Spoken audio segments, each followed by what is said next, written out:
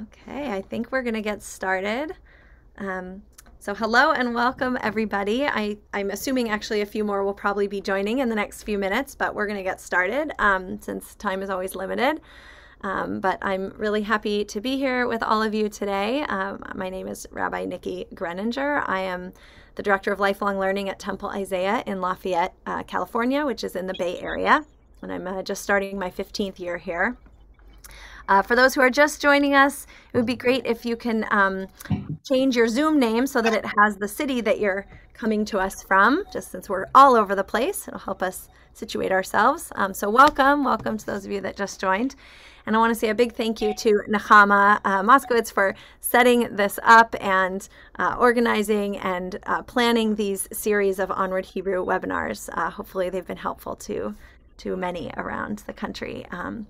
So welcome. We are going to get started, and as we do, we want to encourage you. Yes? Did somebody just jump in? Oh, well, we want to encourage you as we're going through everything today to, if you can, have a piece of paper or a pen off to the side, and that you might want to note down for yourself as you hear different things. From what you hear, what do you think you might start doing after today? What do you think you might stop doing? And what are you thinking about? Just things to think about after today. Just a way for you to keep some notes that maybe will be helpful for you after today. Those who just joined, welcome. If you can put your name in your Zoom name along with the city that you're coming from, that would be great. So in one case we have Los Angeles, but we lost your name. So if you can add your name, that would be great. So for your own note-taking purposes today, what will you start doing? What will you stop doing? And what do you want to think about after today? So setting that aside for the moment, we're going to start with a little poll just to get our juices flowing. Our webinar today is all about decoding and how do we teach decoding and how do we think about that in the framework of Onward Hebrew and this approach to Hebrew learning. So we're going to start with a little poll. I'm going to put it in the chat. It's using something called Mentimeter. So you can open up the link and hopefully it will take you to fill out the poll. So go ahead and we'll wait for the results and then we'll share the results. Oh, hold on. I don't know why. Oh, it's doing one at a time. Sorry, I didn't know that it's set that way. 1 second. So fill out the first one and I'm going to put it up on the screen. Do I have the ability to share my screen, Nachama? I think I do. Okay, I do. Nope. Nachama, I need you to please make me a co-host. Thank you. Welcome to those that just joined. We are filling out a little poll at the moment. And I'm going to show you the screen and then we'll go to the next one. Can you all see this now? Yes. Okay. So this is the results of this group here of what size groups you use for teaching decoding. Great.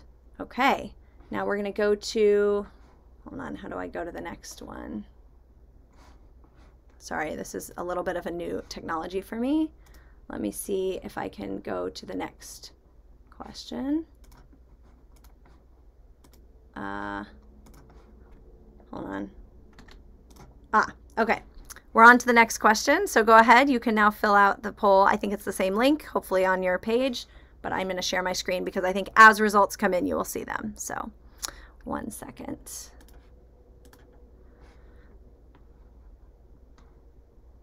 Okay, so this is at what grade level do students usually learn to decode? And here we mean actually sound out letters and vowels and put them all together. So, and we realize it might be a little different kid to kid, but you know, usually in your setting, what's typical?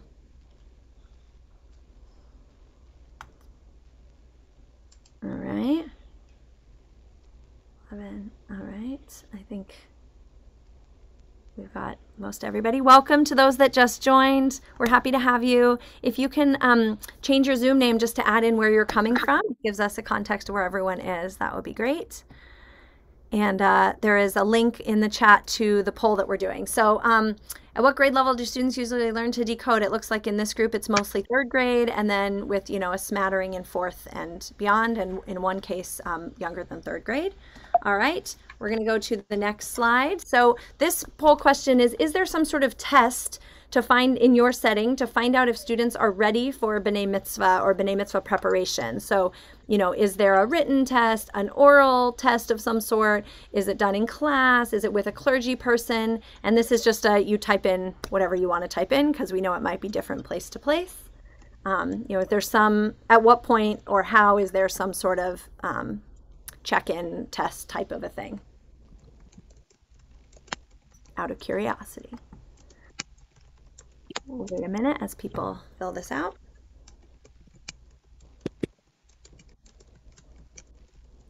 We've got mostly no's at this point. No's are not sure's. We have some reports from Hebrew instructors. There is an assessment with the B'nai Mitzvah coordinator, determined by the tutor. No formal assessment. Sometimes an educator or rabbi does an assessment. Oral test at the end of 5th grade and 6th grade in class with an educator. Okay.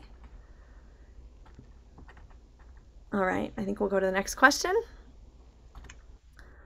So this question is, if in your setting students are required to learn prayers, perhaps for bar bat mitzvah, how many prayers do they have to learn? And you may not know exactly, but estimate, you know, 0 to 5, 6 to 10, 11 to 15. We'll see what these results are as people share. And welcome to those that just joined. We're doing a quick little poll to get us started. So the question is, how many prayers do students have to learn in your setting? Looks like so far almost everyone is in the 6 to 10 range. Now, I don't think you can go back and re-enter the poll, but when Nachama and I were talking about this, I added in, you know, what if we added the words that they have to learn to decode?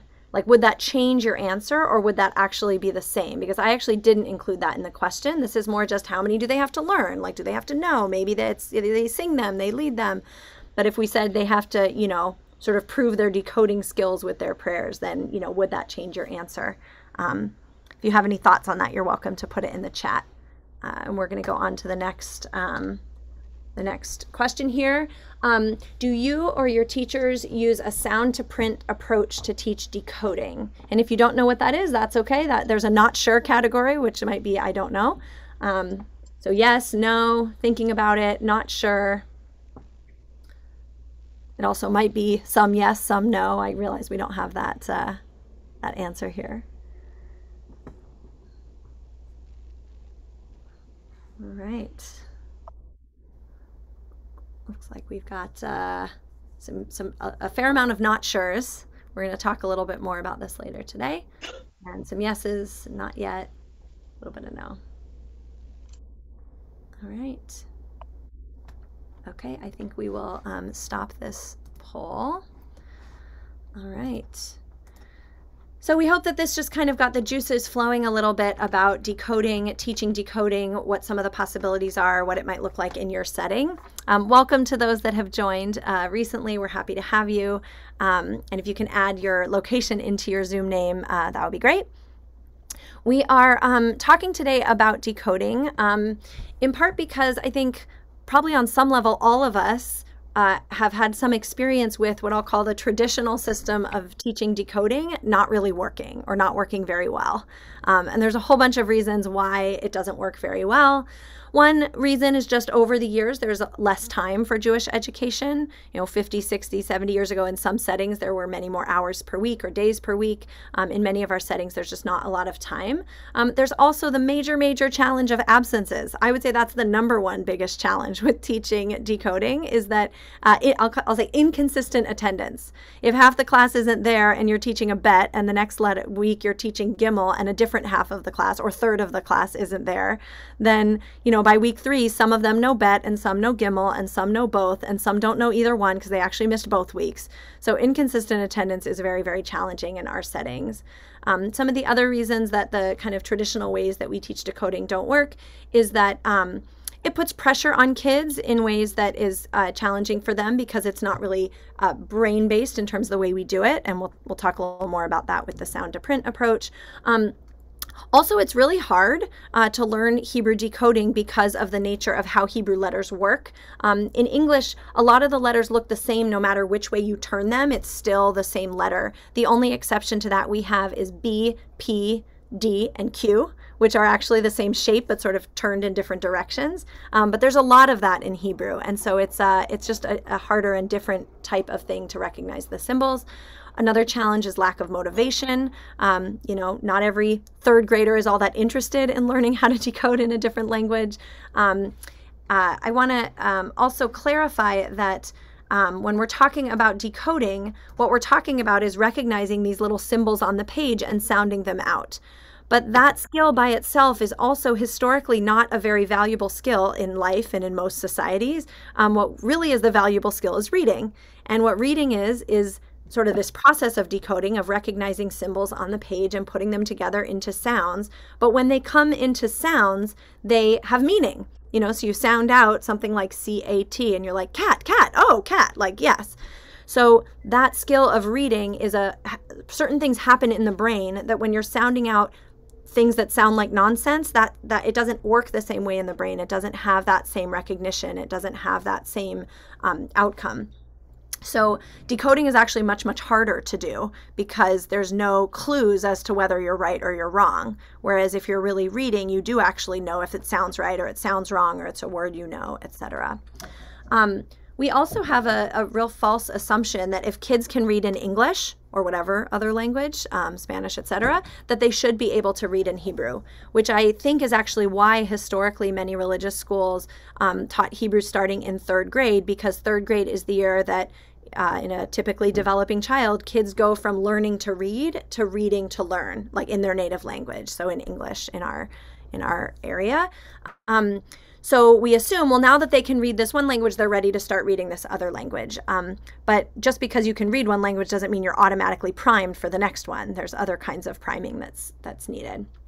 The other thing I want to mention, and then we're going to get to some other pieces, is that if the skill that we're teaching is decoding, to sound out unfamiliar text and be able to sound it out, that skill is actually not very helpful for participating in tefillah, in prayer, because the speed with which we pray is way faster than most people can decode especially if they're newer decoders, and especially if they're not reading, like they don't really know what it means, they don't know what the sounds are already supposed to be, then just sounding it out is going to be way, way slower than what we do in synagogue. So that is the one doesn't necessarily lead to the other, meaning being able to decode does not necessarily enable you to pray with community, at least not initially, because it's just too fast. So I want to point out that, prior to the printing press, all of prayer was done auditorily, like somebody's leading and everybody's listening. And yes, maybe the leader had something printed or written, although even the idea of a prayer book is fairly late in Jewish history. I think some of our earliest prayer books are from around the 10th century or so. But even still, it was often maybe only the leader who had something in front of them, and everybody else just participates by hearing and singing along as is needed. And so this idea that you actually have to read Hebrew in order to be a prayer is actually not in line with Jewish history. And the other thing to add is that the mass production of Sidurim in the United States didn't happen until the 1860s. So even though there was the printing press 200 years before that, a couple hundred years, maybe more, the idea that everybody is sitting together with the words in front of them with a prayer book and everybody's following along in a visual way is actually very, very late in our history and tradition. So those two things being directly tied together is it doesn't always have to be that way. So I see some things in the chat Um, ah, Sight words versus decoding. Maybe we'll get to that. Other than I will say that a sight word is recognizing on sight, right, a whole word. In some ways you could say it's a form of decoding, but I would say that usually a sight word is closer to reading because there's an expectation of what the word is. So you see the whole thing and you know what the whole thing is, as opposed to sounding out sound by sound by sound. They're just two different ways to learn readings. I mean, there's a huge conversation and debate in the literature about how people learn to read, about whether you should teach by sight words or by phonetics or both, and which order, and we're not going to spend too much time on that today, other than to say that in any case, when we're outside of our Hebrew conversation, like if we were talking with teachers who are teaching reading at, you know, a whatever regular non-Jewish school, the conversation is still about reading. It's about phonetics versus sight words and how you get them to read. It's not about just sounding out things that they don't understand or don't know what it is they're supposed to be reading. So we're going to take a very brief 3-4 minutes for very short breakout rooms just for introductions and a very brief reflection.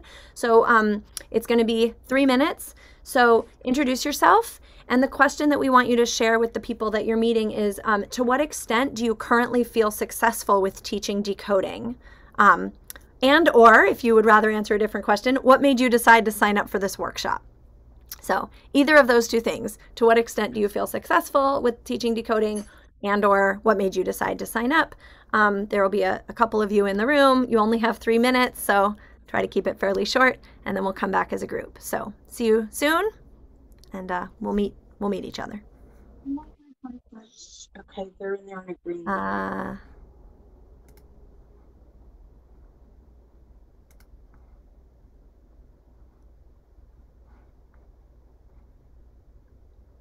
Okay, and we can pause decoding, or recording, not decoding. Welcome back.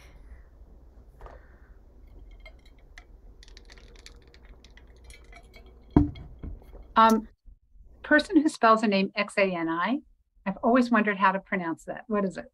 Zani. Zani? Yes. Okay, thank you. Thank you.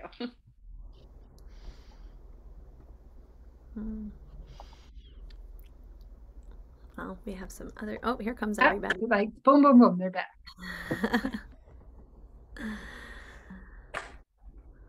All right, welcome back.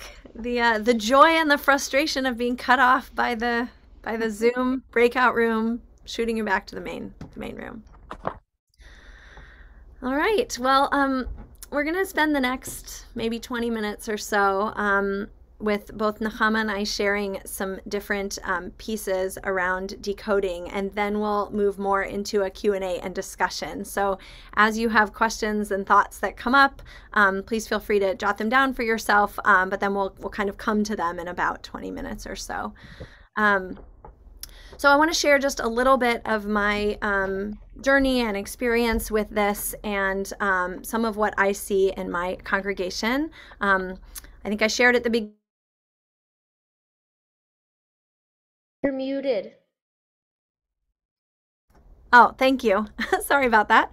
I introduced myself at the beginning, but I'll do so again since we had some folks join us. So I am Nicki Greninger. I'm a rabbi and the director of lifelong learning at Temple Isaiah in Lafayette, California, in the Bay Area.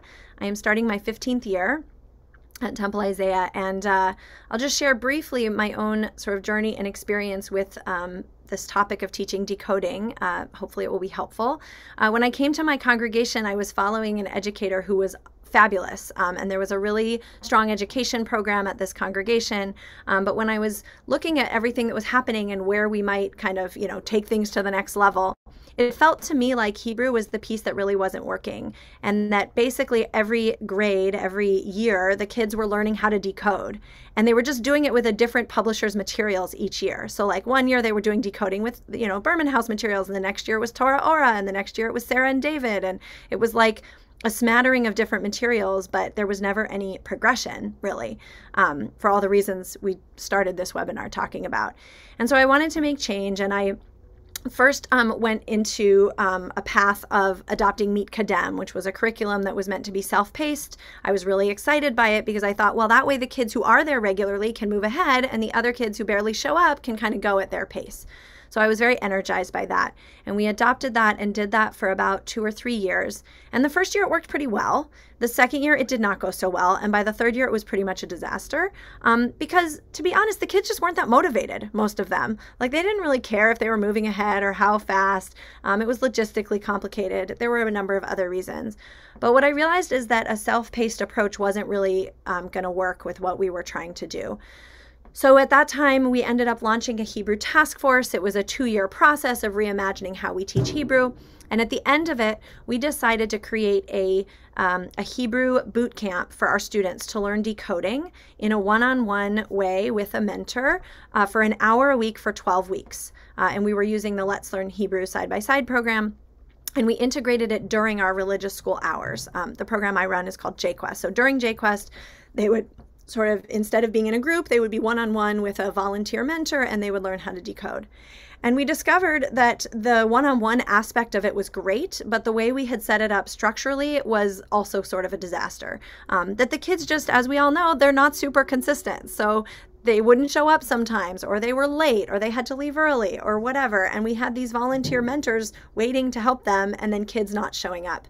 And we had also structured it that it was during 6th grade, so we needed them to finish by a certain date so that the next group of kids could come and do this program. And that just didn't work. And so a couple months into it, we said, you know what, we're pulling this completely out of our jQuest setting, of our religious school setting. And we ended up creating a Hebrew boot camp that is separate and in addition to jQuest, kind of like we do for B'nai Mitzvah tutoring. So basically they do this Hebrew boot camp for an hour a week with a mentor for about 12 weeks, and then they transition into their B'nai Mitzvah tutoring. By doing that, they think of it more as B'nai Mitzvah tutoring, so it feels more kind of, I'll say, important to them. And also it's not during the regular jQuest hours, so it's a time that they have arranged with the parents and the person and whatever. And so it's just more consistent, and that's worked much better. So what I want to say in my years of experience doing this, and that was, just for some context, that was in 2013, I think, or 2014 maybe. So this has been at least 8 or 9 years that we've been doing this approach. And our kids have been really successful in learning decoding. And I think one of the reasons for it is the one-on-one experience of learning, because the person working with them sees what they're getting, what they're not getting, can focus more on the parts they're not getting. If there's a kid who learns it really quickly, they can move along really quickly. They don't have to sit around extremely bored while everybody else is struggling. Or a kid who really is struggling and needs to go slowly and take more time can do that and take more time. It also took it out of the group setting during jQuest so that we don't have, 3 or 4 or 5 or 10 kids sitting around, bored out of their minds while some other kid is trying to sound out uvshoch b'cha or whatever. So I think that it was, for us, it's been really successful in both. The actual decoding learning experience has been much more positive, but the experience for the rest of the kids has also been more positive, because the process of learning how to read or how to decode either way is slow and laborious. And we don't have that much time with them, so we don't want a huge amount of their time to be sitting around kind of waiting for others to be working on this. So I think the one-on-one model has been really successful. We have started, when we changed our approach to Hebrew, we started surveying the kids at the end of every year in a kind of a student survey of grades 3 through 6, asking them about their Hebrew learning. And the 3 things that we were trying to measure were confidence, competence, and attitude. So attitude is like, do they like it? Do they not like it? How do they feel? Is it, positive, negative? Confidence is a little bit different, which is how good at it do you think you are? And the third thing is competence, like can they actually, sound out the Hebrew? Can they participate in prayers, etc.? And what we found in collecting that data over years is that the attitudes about Hebrew are really positive. It's not 100%, they don't all love Hebrew, but what we've found fairly consistently over the years that we've been doing this approach is that about 80% of the kids feel positively about their Hebrew learning, and about 20% or so have negative things to say. So, it's not 100%, but I regret that we don't have any data from before we made the change. So I don't have very good baseline data. But at least anecdotally from what I saw and what I feel like I heard is that I think it was probably the reverse. I think probably about 80% had more negative feelings about Hebrew and about 20%, had positive feelings. Or at least when I look back on our Meet Kadem years, that's kind of the impression that I get, that a percentage of them liked it and were into it and felt good about it, and a lot of them did not. So it feels like from the attitude perspective, it's been really successful. The confidence piece also, the students are largely very confident. They don't think it's that hard.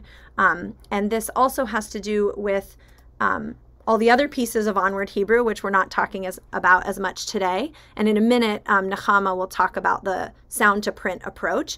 But in general, I would say our students learn Hebrew from very young ages, but they're learning it more in oral and auditory ways. And through movement, with Hebrew through movement, and through prayer, and all of these different modalities.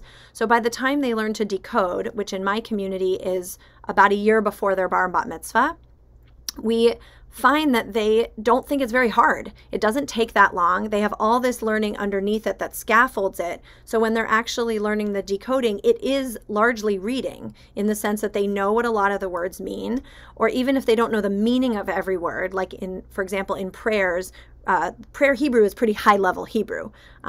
So I don't think it's reasonable to expect them to understand every word.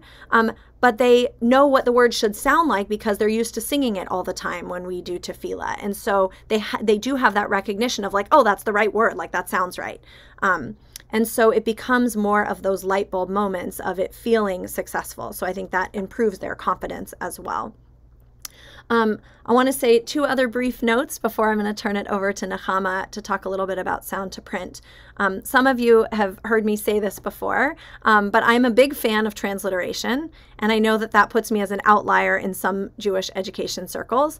But I feel really strongly that transliteration is a tool that enables us to participate in prayer. It's the reason most of us have synagogues with prayer books with transliteration in it, is because if you're coming to synagogue and you can't read Hebrew fast enough to participate in the prayers, we use the English letters as a way to know what the words are supposed to sound like, and it helps us to pray.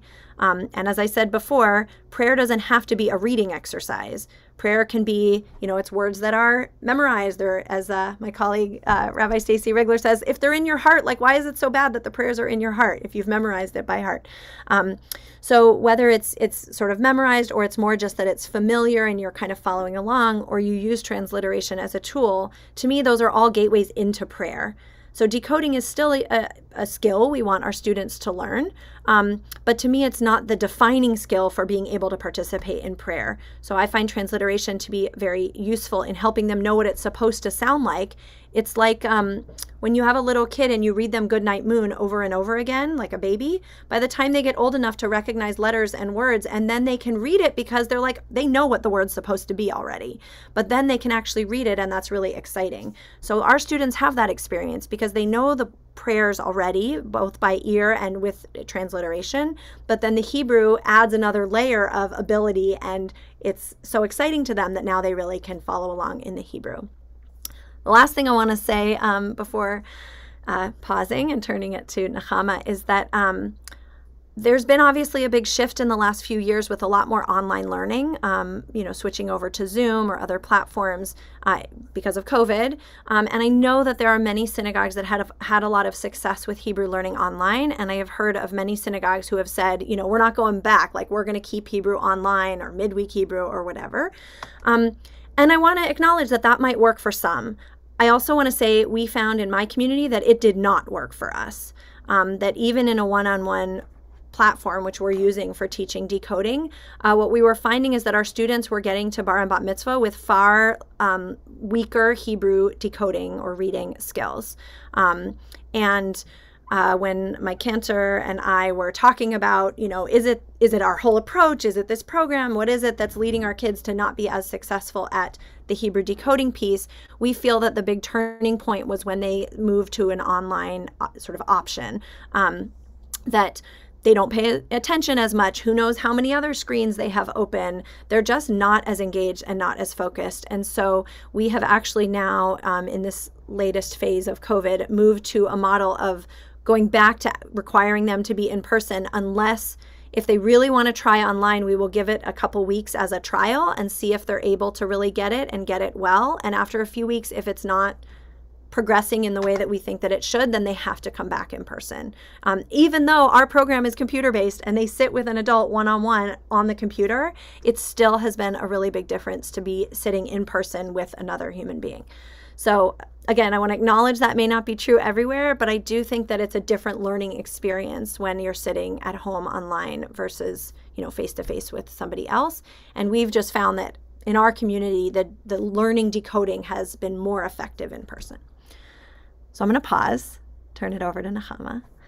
All right. And I'm putting into the chat two things. One is a chapter that Nicki had written that's in the book Portraits of Jewish Learning. And it talks about the pass off between the kids learning decoding and the work with the tutors. And it's a great chapter. I recommend it to you if you can find that book.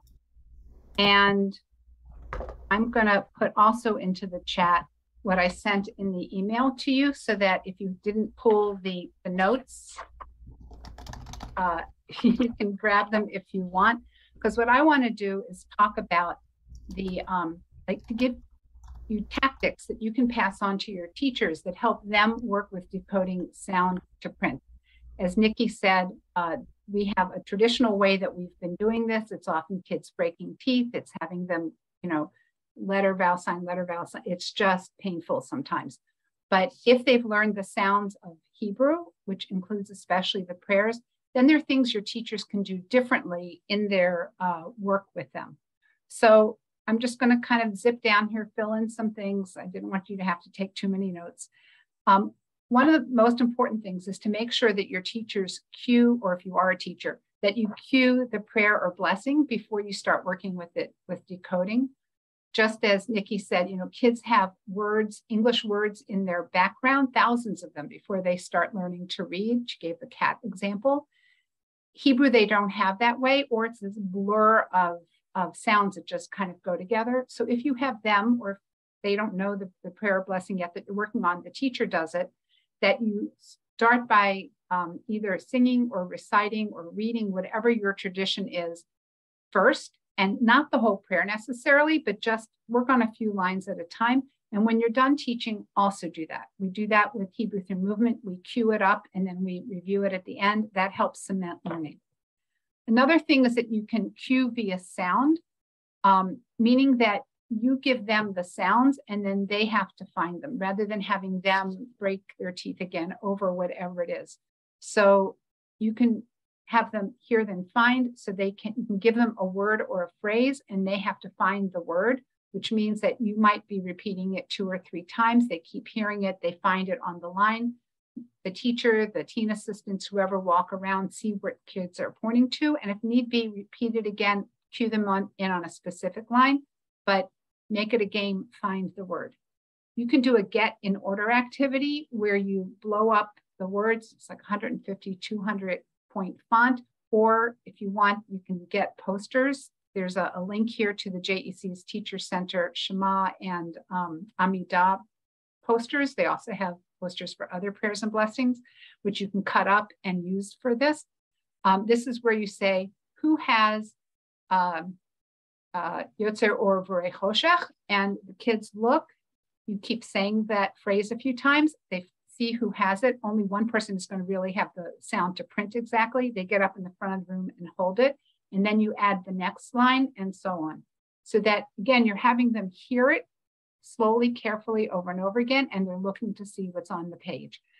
There's another link here to a Hebrew through movement video where it's all in Hebrew, but it's maybe 1 minute and 30 seconds. It's where the teacher is cueing the kids to get in line with Hamotzi. And you hear the number of times that she is saying each phrase. That's what you want to get to. You can use an app like jITap, which I think is actually now branded with something different. But if you go to jitap.net, you'll see 2 different examples. One is from me. I did one on Avot ve'imahot and one on Kiddusha. And kids hear things. They have print on the page and they have to tap it.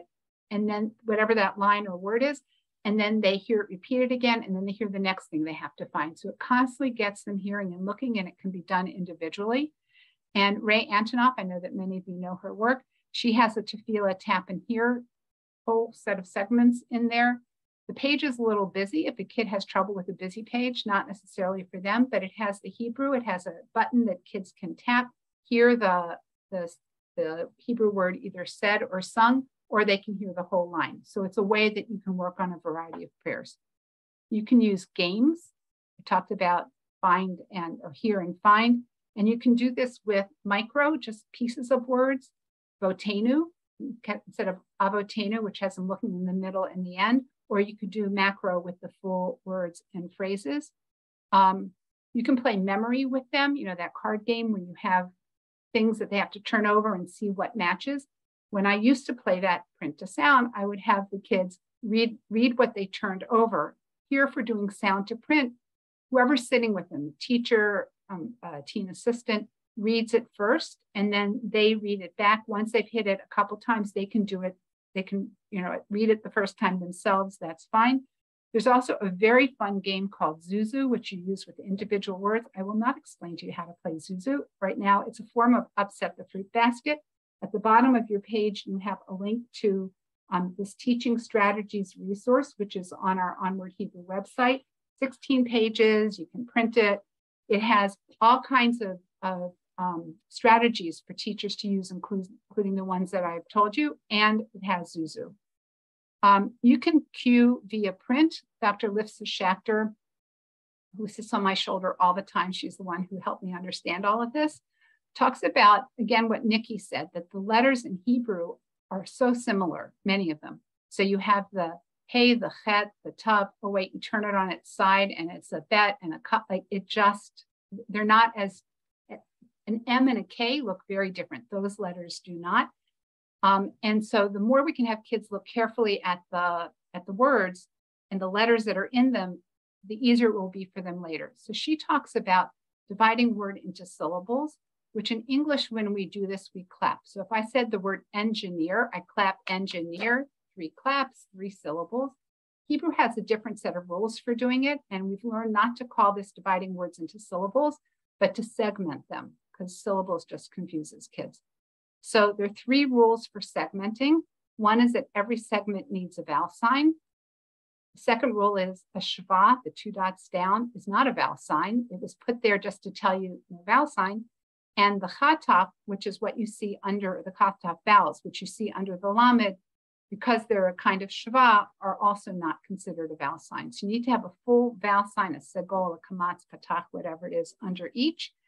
And the example that I have given you is the mishmaro tehem. And if we were doing this where I were sharing screen and not giving you a page, I would have you work on this yourself, but we're not doing that. So if I were to clap this out, syllables, I'd end up with 6 claps. And indeed, when kids work to decode this, they're doing it very, slowly and carefully. The, mi, shme, ro, te, hem. But if we look to put 1 vowel sign in each segment, then you end up with b'mish, mero, te, hem. B'mish, mero, te, hem, which is the cadence of how we read Hebrew naturally. So if you can teach them how to do that, you can get the, you can help them also get the cadence, and they're also learning to discriminate. There are 2 bullet points under here. Both of these come from what you'll see at the bottom of the page. It says Flash Mob Learning Materials. Flash Mob is where in a program here in Cleveland, we taught teens who were teen assistants how to teach sound to print, how to tutor sound to print. They would flash into a class, work with 1 or 2 kids at a time for 10 or 15 minutes, and then they'd flash out again and go to the next class. So they became experts in this. And in the resources that we have for them, which includes the lesson plans for how to teach them the skills, page 11 is the one on syllables, which is really about segmenting. And you can also see where a resource sheet is that you can use to give to kids. The final thing is make sure that learners know that they can use what's in their heads. It is not cheating for them to say, oh, I know that, I can use that. They think that they have to keep decoding, which is painful along the way. So the example that I've given you is Oseh Shalom, and that word that comes next looks a little confusing. Is that a cholam in the middle? Is it above? Like, what do I do with it? But if a kid looks at it and goes, Oseh Shalom, bim romav, then those two things click in for them in a very different kind of a way. We often make gotcha kind of worksheets or reading sheets, which many of the publishers use, which means that the words are all out of order. I don't believe there's a reason for that, other than if you really want them to painfully decode. But if you want them to take the sounds in their head and match to the print on the page, we should be doing more of that in order. Great. So I think we're going to transition into some Q&A and discussion. Nachama and I tried to throw a lot of thoughts and ideas and suggestions over these last maybe 25 minutes or so. There have been a few questions that have come in the chat. I've tried to answer them as I could, but one of them was sent directly to me that I said I'd rather share with the whole group, which is the question that was asked is, well, basically why teach decoding if it's not for prayer participation? Then sort of what's the point? Which I love that question, because I think it's a really important one for our communities to grapple with. That there's this default feeling that decoding is somehow the single most important Jewish thing you should learn in religious school. And I would argue that's not really the case. I think it is a skill. It's not a bad skill to learn. It's a skill that we want to teach our kids, but it is not the most essential skill to participation in Jewish life. And I also think it's not the defining factor of whether you had a good Jewish education or not. So I think each community needs to wrestle with that question on its own. What is the value of knowing how to decode Hebrew or read Hebrew for a typical American Jew today? What world do you want to open up to them with this skill? And where does it fit proportionally in your program in terms of sort of where does it rank in importance, and therefore how much time should be devoted to it? I say that because a lot of our programs have a huge percentage of time focused on decoding, and I think the percentage of time is not in line with actually how important the skill is for a meaningful Jewish life. That being said, I'm not prepared to get rid of it. I still think that it's a valuable skill. I think for me, I can answer just me personally, but again, I think this is a good question for your clergy, for your board, for your education committee, for your teachers. It's something to think about. For me personally, I would say I think there is a feeling of insidery versus outsidery feeling. As Jews feel like when they know the Hebrew, they can follow along in the Hebrew. They feel more like an insider. They feel like they have, the secret code or something. And that might be the only major reason I think it's useful to learn decoding, because again, I don't think it's the most important skill to be to have a meaningful prayer life. And I also would say that even learning how to chant Torah, which, most of our students do for B'nai Mitzvah, we know that, yes, in most of our communities, we want them to decode. And in many cases, we also teach them the cantillation, the trope. But at the end of the day, a lot of it is memorized auditorily. You listen to your recording on your, your phone or whatever platform we use these days. And because there's no vowel signs, because there's no trope markings, you have to memorize it. Even when I'm learning, how to chant verses of Torah, I do, of course, learn it from the Hebrew and everything else. But at the end of the day, I do have to kind of memorize a fair amount of it in order to chant Torah. So I don't know that decoding is the key. We also all know of students, maybe students with special needs or for other reasons, that don't really ever get the hang of decoding and do learn how to chant Torah from transliteration or from an audio recording.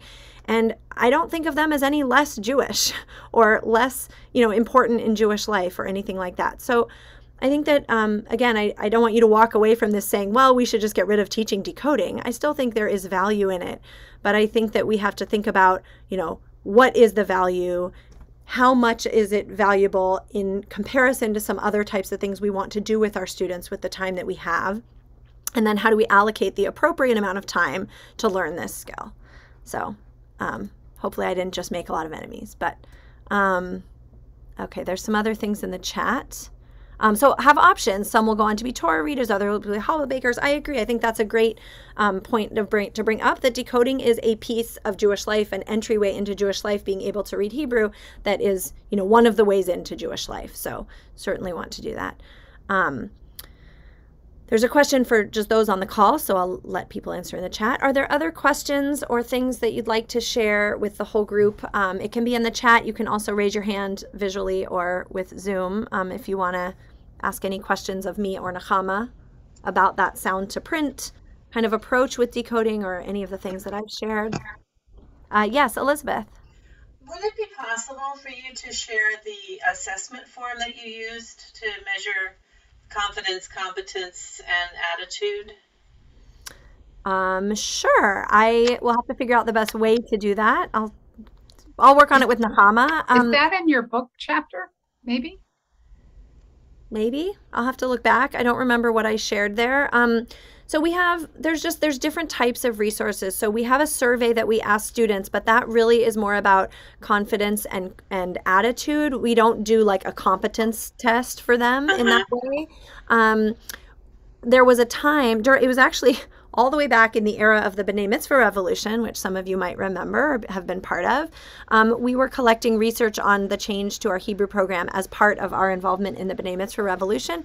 And we created, there was an assessment that our B'nai Mitzvah tutor did when they started working with a student. So at that moment of transition to B'nai Mitzvah, they had a, I don't know that I would say there's a lot to share other than they had a kind of like a spreadsheet, or I think it was a scale of like 1 to 5. They would sort of assess how strong a student is on different skills. So they didn't have like a test per se, but doing what they do when they have students read some things and chant some things and whatever, they would kind of assess students. But I'm happy to share the student survey that we've done. And we also started to assess our teens from 8th through 12th grade because we were curious about the long-term outcomes or longer term outcomes. However, we had to put a pause on that during COVID because we were doing it as part of a teen program that was here at our congregation. And anyway, it's a long story, but we haven't done it in the last 2-3 years. But I have that document, which I'm happy to share as well. I'm mostly interested in the confidence and attitude as we're moving toward adapting or adopting Onward Hebrew and Hebrew through motion. I'd love to do that survey before we get too far along in the program. Like you said, you didn't have the before answers. Yeah. I'd like to get the before answers before we start. Yeah, it's a good question. I'm happy to share it. I have a sort of a survey that we used for many years, and you're welcome to use it. Thank you. Andrea asked, what resources for auditory Hebrew exposure do we supply or expect families to utilize at home? Sometimes I say this and I don't know if it's like setting a bad example, but in some ways I don't expect the students to get a lot of Hebrew input at home.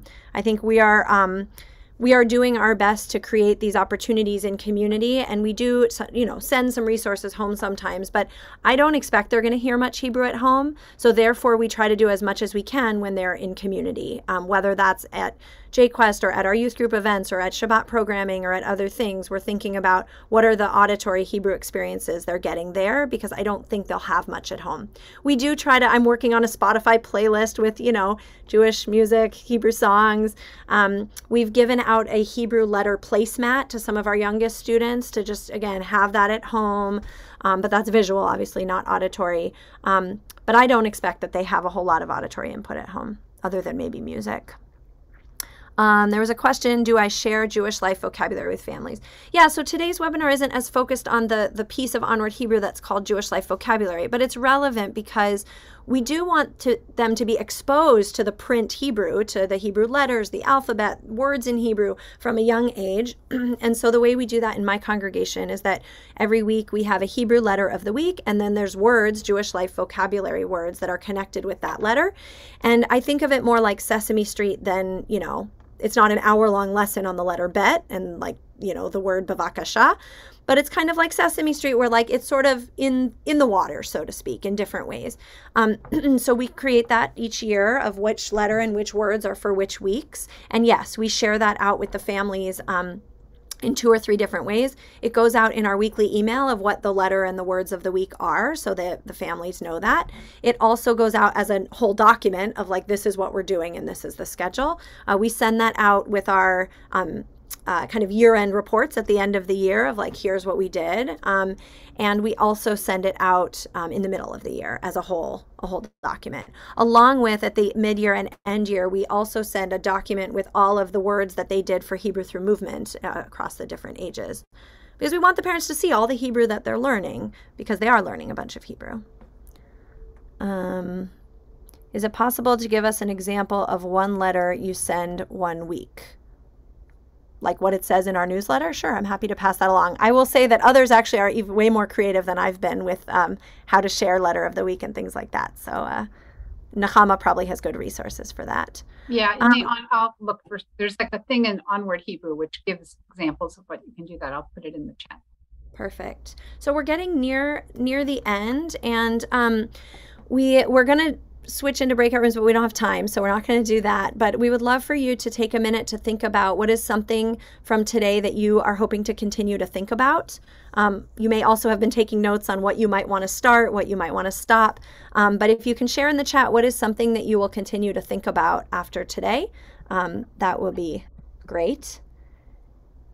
And a little bit of multitasking. While you do that, I'm going to maybe say a few words of next steps. There is another webinar coming up that's offered through Onward Hebrew that is coming up on August 11th, next week, same time. That one is going to really focus on Jewish life vocabulary. The facilitator is Sue Boydak. And the E3, the educator with experience and expertise that's going to be joining, is Randy Bischoff. So that'll be a really great webinar to be part of. And before you jump off, I want to wrap up with a comment about goals and measuring success that the cantor that I work with and I have been talking a lot about recently, especially with some of the changes with COVID and, decoding and where are we spending our time and energy. And I think we really have to work with our stakeholders, with our lay leaders, our teachers, our board members, our clergy, our whoever all the stakeholders are, to think about what are our goals as it relates to Hebrew, and particularly when it comes to decoding. Getting back to what I said earlier, why are we teaching decoding? What is its value? What are we hoping to accomplish with it? And how does that relate to how we're spending our time? Because if one of the main goals is prayer and prayer participation, decoding is just not necessarily the way into that or the only way into that.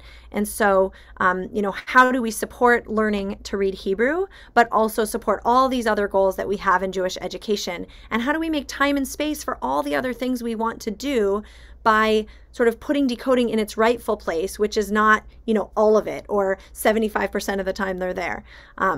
So thinking through how we best use our time and try to accomplish the goals that we set out for ourselves is something that I would encourage everyone to kind of wrestle with and share with the other people that you work with as well. Any other thoughts, Nachama, or things you want to add? No, you've done well, Nikki. Thank you very much on behalf of us all in facilitating and offering your ideas. I often quote you, and Nikki has shown the way for many of us as to how this can happen, because she was early into implementing. So thank you very much. So thank you, everybody. Miraculously, we ended 2 minutes early. That never happens in webinars. So you're welcome to stay and add a question or two, or if you want to jump off. Thank you for coming today. And, chazak, chazak, v'nit chazak. May we be strong and strengthen one another. Yeah. Thank you. Bye. Thank you.